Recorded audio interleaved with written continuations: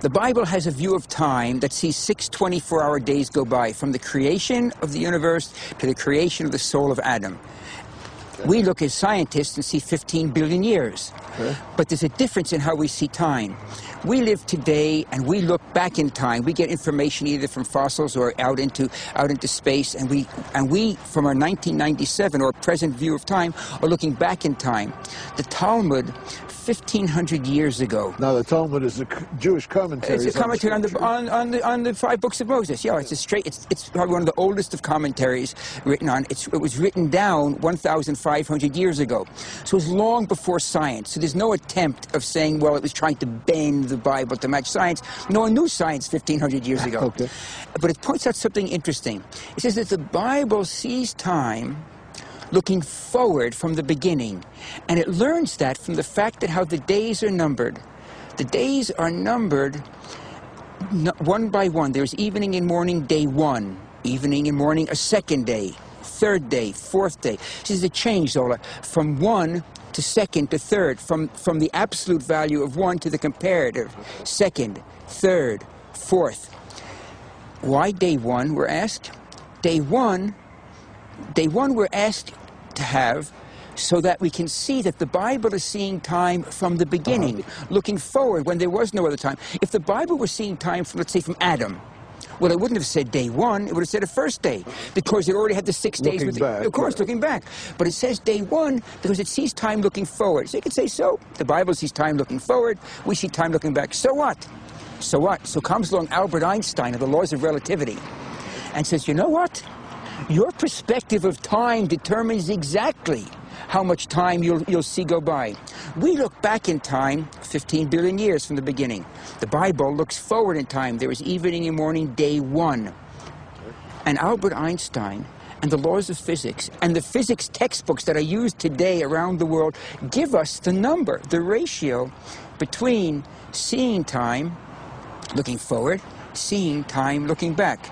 And that ratio, Zola, happens to be, it's an amazing, I just lifted the number. It's not me, it's not Schroeder, it's not religion, it's straight relativistic physics that you don't even have to do the calculation. It's in the textbook.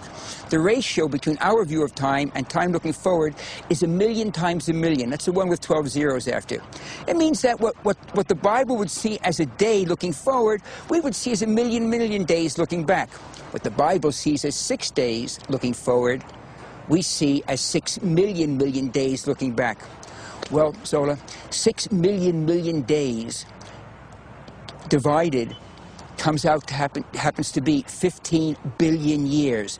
The Bible sees 6 days. We would see those 6 days as 6 million days. Divide that by 365, and you get 15 3/4 billion years. Exactly the estimate of the age of the universe today. The 6 days of Genesis are 24 hours each, as measured by a watch, as we would see it, and they are made of hours and seconds as we know them, but they include all the ages of the universe as we see the ages of the universe. And so when I read a text, when I do my calculations and I publish a paper and say, well, the universe is 15.5 or so billion years old, there's a second half of the sentence I never bother saying. The universe is 15.5 billion years old from our space-time reference point. Every cosmologist knows this. You just don't bother saying it. And the moment you change reference points, anything is up for grabs, and the Bible gives us the reference, looking forward from the beginning, and the numbers are there. The ratio of time is in physics textbooks literally around the world, reviewed literature. This is a trilobite. It's the first of the insects. It's 500 million years old, which puts it right smack dab in the middle of day 5, 24-hour day 5. I make that clear. I always emphasize it. Okay. Smack dab in the middle. It's the Cambrian explosion. Now, the trilobite is the first of the insects. Along with the trilobite were sponges and mollusks, crabs and worms and chordata and etc. All the basic body plans. Now this trilobite is not perfect. It's been reconstructed. It was bitten off.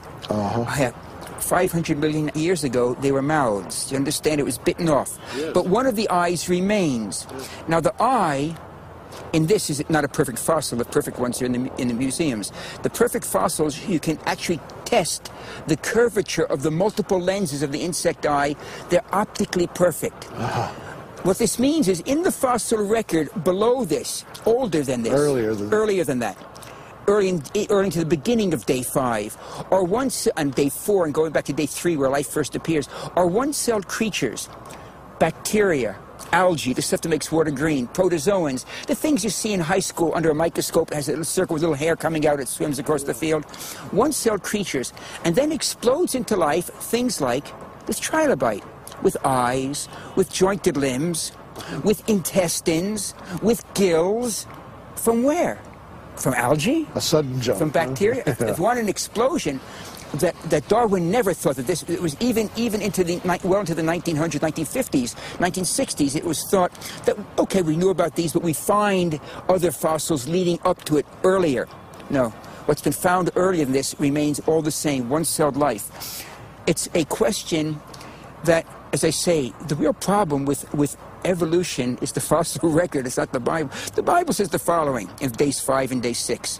In the whole 6 sentences, that's all it gives is 6 sentences of evolution. First comes aquatic animals, then comes land animals, then comes mammals, then comes people. That's the origin in the Bible. That's the origin of the fossil. That's the order in the fossil record as well. The difficulty is how you go from one to the other, and randomness doesn't work. Random reactions don't seem possible to have done it. The laws of nature must be somehow, even from a secular point of view. From a secular point of view, the laws of nature have shown life to be channeled, directed. It's so obvious. I mean, the 2 views of time, the laws of relativity, if you've worked in physics, it just leaps off the page at you. But I am pleased about having finally seen how each day maps, and that I bring in the Science of God, the new book. That now understanding finally the exact relationship, we can see how long each day is. They're not of equal length. They get exponentially shorter, starting with 8 billion years, 4 billion to 1. The numbers flow exactly from the physics textbooks. They're not my numbers. That's what's so beautiful. And when you look at the biblical description of what the Bible says happens on each day, and you compare it to cosmology, paleontology, the fossil record, finally archaeology, it matches day by day. I'm not bending the data, Zola. I promise you, the match is phenomenal.